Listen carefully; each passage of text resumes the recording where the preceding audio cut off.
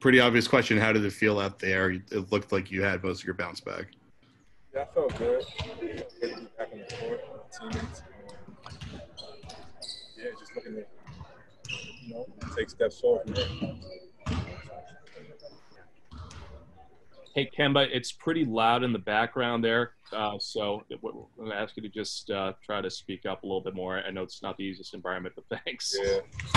All right, that's better. Bob Schron with our next question.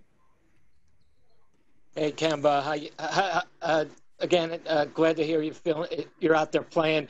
Are you guys get more adapted to the way the game is without fans and the sight lines? Is that something that seemed better for you guys as a whole today as opposed to the first game? I mean, a lot of the guys said that they were a lot better today than the first game. For me, this is obviously my first game, so it was a little different and strange to me.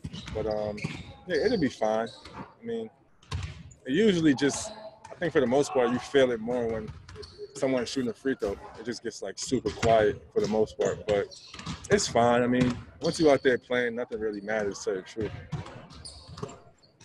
Thank you. We're going to do a couple in person. Let's start with Gary Washburn. Talking on the floor, like the other night, Chris was so talkative, and you could just hear him kind of ran the show. As a point guard, can you be in more control of things when things are just completely silent than you can when you're playing in front of 18,000? Yeah, I mean, Chris, CP3, he's just special, with that. He's one of the best with his communication and his leadership. But yeah, as a point guard, and for all of us, point guards here, we have to be in control.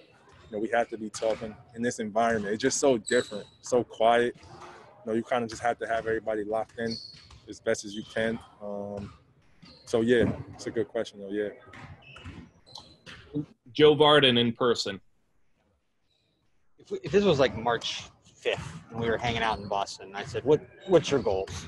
You'd probably say something like championship or whatever.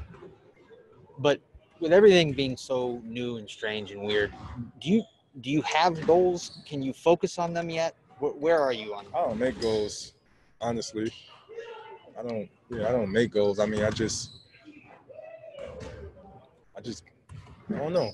I just don't. That's not something I ever really did. I just work hard and, hope, my hard work pays off. So, I mean, do I have dreams of winning the championship? No question. But I do think we have that opportunity. I think we can get there one day. So we're just gonna keep working, towards that. As a team, keep getting better.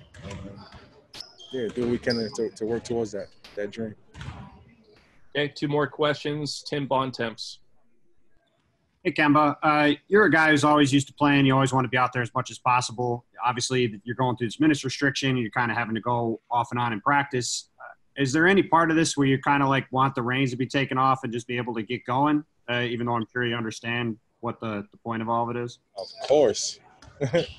I mean, yeah, I would love to just be like, you know what, I don't care about no minute restriction or anything of that nature, but, obviously I can't. I got to be smart about things, at this point. It just is what it is. I want to be there for my teammates when when we're in the playoffs, and hopefully by then the restrictions and things of that nature is completely off. And last question, Abby Chin. Actually, I have two, Christian. Sorry. Kemba, first of all, how strange is it without the fans? Are you someone who feeds off of that? And it's got to be disappointing you don't get to experience TD Garden in the playoffs with all of that.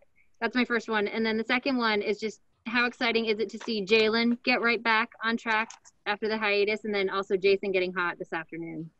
Yeah, it's tough without the fan. I definitely would have loved to experience the Garden during the playoffs. I just know it's one of the greatest atmospheres, during the playoffs. But like I said, you just have to kind of adjust and adapt to your, to your situations.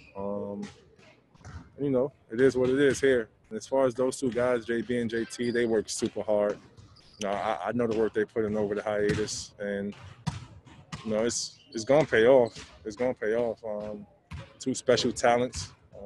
You know, JB looked like he hasn't missed a beat, and then JT came in, you know, today, super aggressive, and he's seen some shots fall, and I'm happy for him, and hopefully he can continue to, you know, see the ball go in and, you know, continue where he left off before all this started.